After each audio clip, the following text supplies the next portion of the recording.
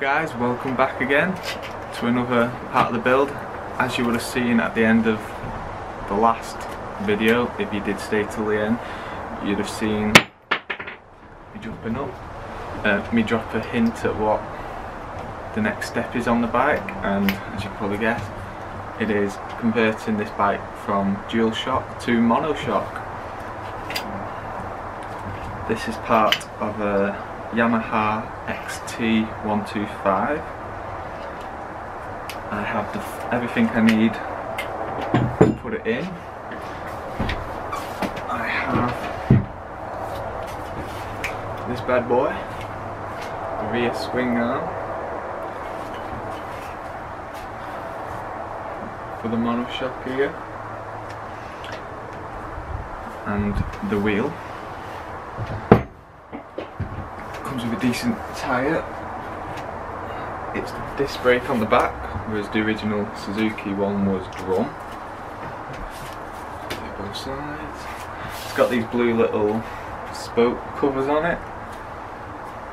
I quite like it, but I don't think it'll match for what I have in mind for the rest of the bike.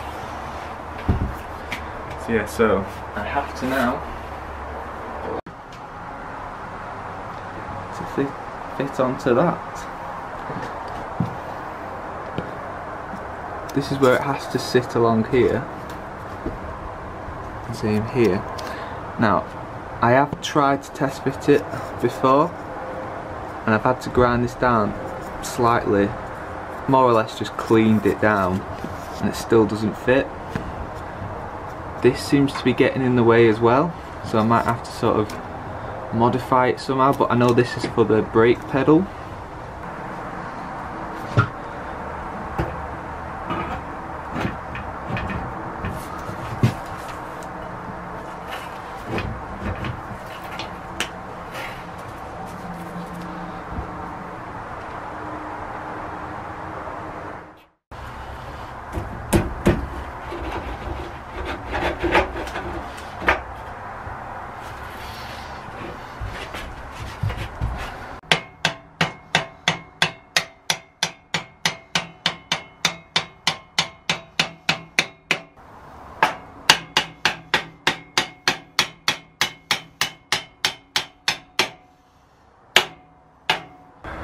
I'm very shocked.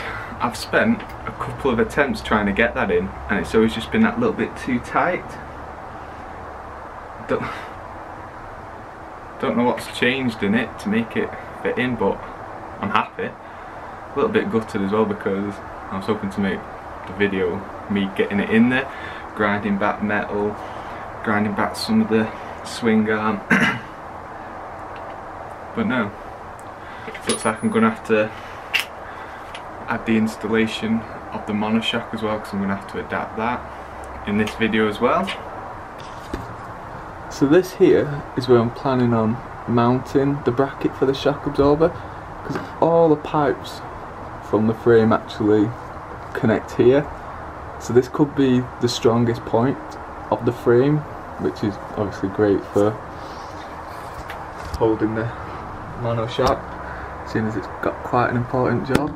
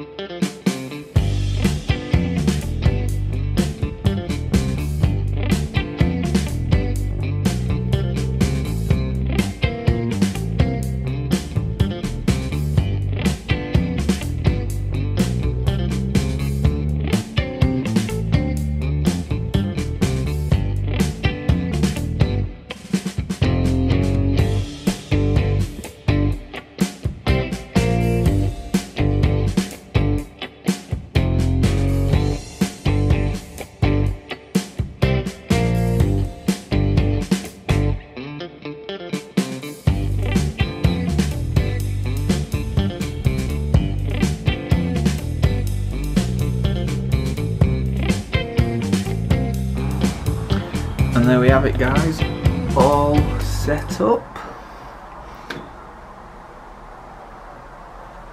Wheel on. Clearance is pretty good. I'm happy with it. Hopefully it actually works. I'll sit on it now so you can see.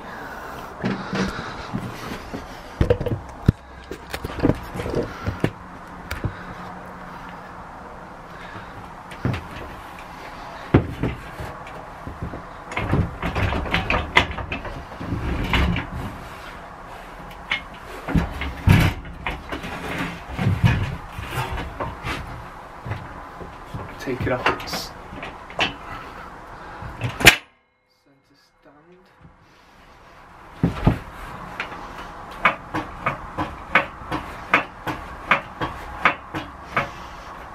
Well, it certainly clears it. Not 100% happy.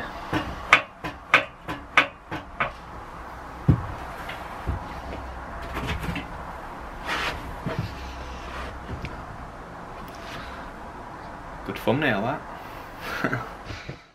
So yeah, that's now all complete. You saw the amount of weight it had to give from the seat and the wheel. A little bit bouncy, maybe with the engine in, a bit more of the weight will be at the front. Not 100% sure. All we know is that it's loosely fitted, it does need tightening up. But yeah, I'm happy with that. That's another part of the bike that's gone on relatively smoothly. So yeah, thank you for watching. If there's anything I've missed and you want to know about, just message me in the comment section. Please like the video, give it a fingers up, subscribe if you haven't already, and thank you for your support in watching. Let's see where else we can go with this now. Ride safe, goodbye.